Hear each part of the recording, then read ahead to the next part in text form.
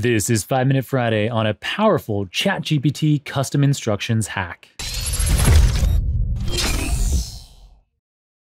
Welcome back to the Super Data Science Podcast. I'm your host, Jon Krohn. At my machine learning company, Nebula, I have the great pleasure of working with a number of world-class data scientists. One of those, whose work I've mentioned on the show before, is Shaan Khosla.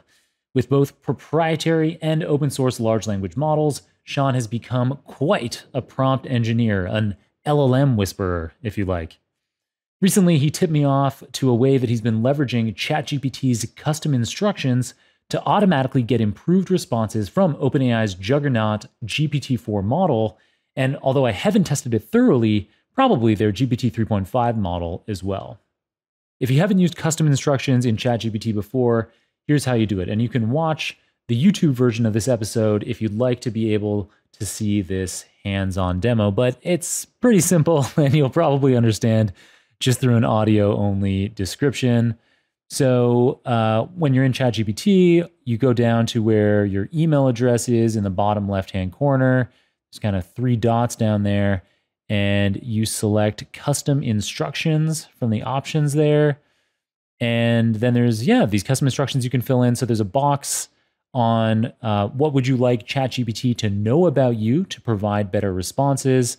You can optionally fill that with information about you if you'd like, but for the purposes of today's podcast episode, the hack doesn't require that first field. Instead, we're just going to make use of the second field, which is how would you like ChatGPT to respond?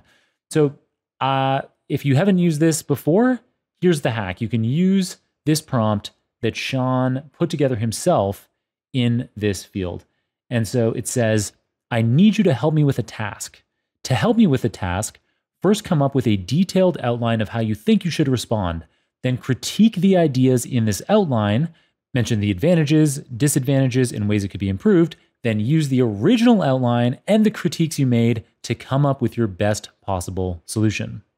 Overall, your tone should not be overly dramatic. It should be clear, professional, and direct. Don't sound robotic or like you're trying to sell something.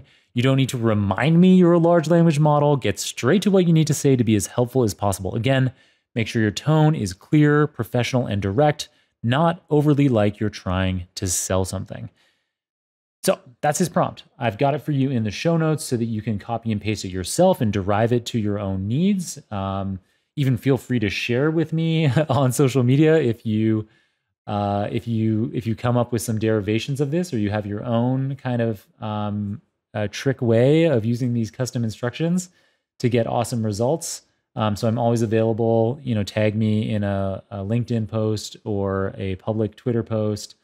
I'm always happy to have these kinds of conversations in public so that everyone can enjoy and add on.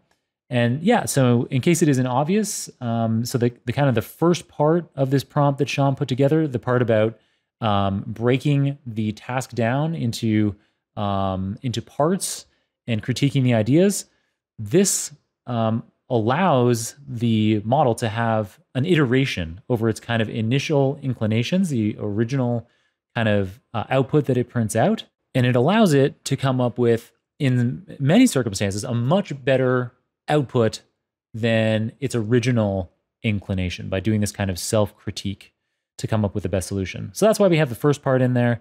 And then we have the second part in there because people who are listening to this podcast, data scientists, machine learning engineers, AI researchers, software engineers, other probably technically minded people, we don't need ChatGPT to kind of have its regular persona, which can be maybe a little bit bubbly. It's telling us about how it's a large language model, and therefore, it's kind of hedging its bets on what it's saying. We get that. We know that. We're professionals.